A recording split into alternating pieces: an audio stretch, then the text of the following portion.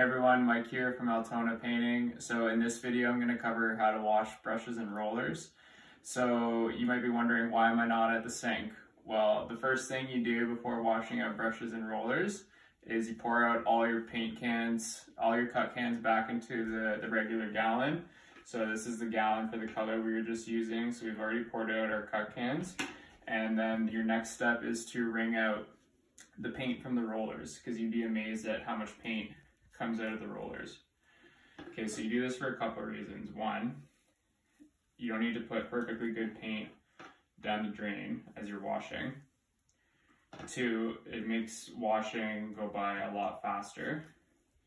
And three, if you need just that extra little bit of paint to finish the job, you'd be amazed at how much paint comes out of these rollers. Okay, so I just wring it out. I just turn it like 90 degrees each time and then wring it. And then that's good for this one. And then I'm just going to do the second one here. And then you'll see me back at the sink. Okay, so we wrung out the roller and now we're at the sink. I'm just going to put on lukewarm water. And the objective is to wash as much paint out of the brushes and the rollers as possible, because you don't need paint drying in the brushes and rollers. What happens is if you leave too much paint, then they get all crusty and unusable, and you can't reuse brushes and rollers, so you're just wasting money on material. Okay, so first thing I do, got my trusty teeth here. So I just finished wringing. I just wring it out a few more times under the tap. Okay.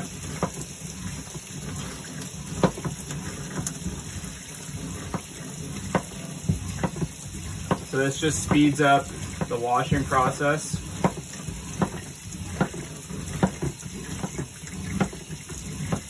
And then the next thing I do, once I've wrung it out a few times, or several times now with the teeth, with the circle part here, it's basically like a squeegee, right?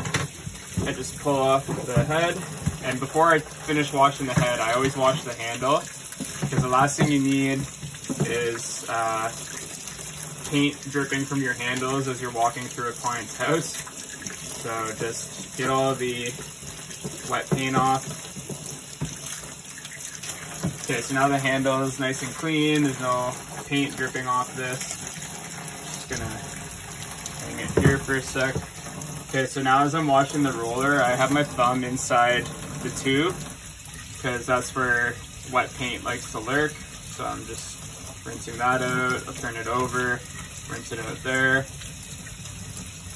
And once I feel that's clean, I'm just gonna use my hand as a squeegee and just turn the roller repeatedly, squeezing with my left hand.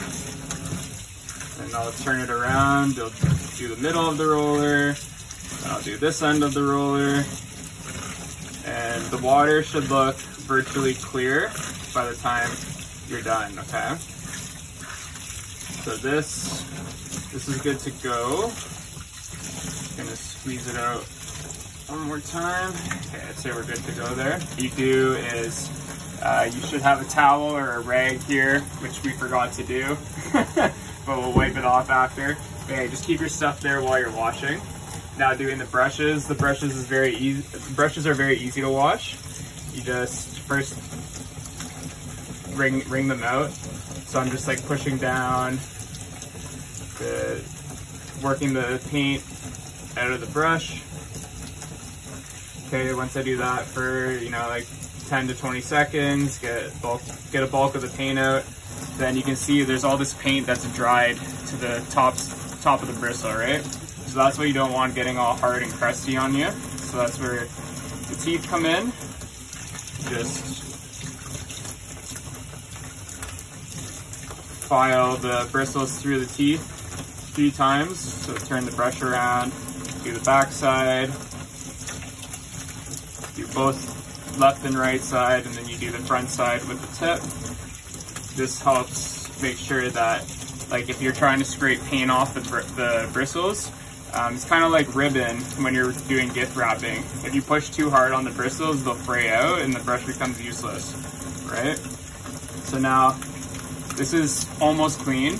All I'm gonna do is just manually with my hands, I'm just gonna squeeze out any remaining paint. You can see there's like still a decent amount there. It all gathers in the base. So I'm just gonna rinse it a couple times, squeeze it out. And that, same as the roller head, you just want to make sure there's no more or as minimal paint as possible coming out of it. And this is good to reuse. Okay? So that's how you wash brushes and rollers. All right, everyone, so this is the final step. What you're gonna do is just hit all the water out. So with the brushes, you just literally like you're directing an airplane at the airport. Just there's nothing fancy to it. Okay, so this is pretty dry. In the summertime, you can leave this to sit out, or in the winter, you throw it on the client's vent. Just don't put your brushes away super wet, because what happens is if you put them away wet in the box, then they get all moldy. All right, so you don't want moldy brushes. Okay, so now I got the roller on the brush spinner, and you're gonna be amazed at how much water comes out of this.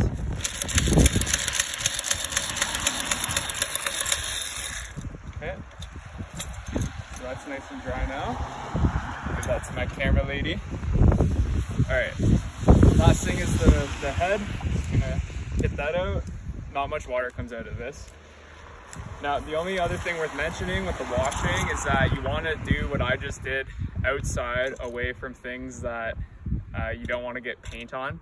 Okay, so like if you're at a client's house, just on their lawn somewhere, or in a bush, or some inconspicuous area, because if you still have paint left in the roller or the brush and you do what I just did and it flies onto their car, or it flies onto their patio, or if you're in a condo, I would advise doing what I just did into a garbage bag, or like right into the sink, because you don't need to be over the railing and spraying painty water onto to glass, because we've done that, and that was not fun to clean up 16 floors up.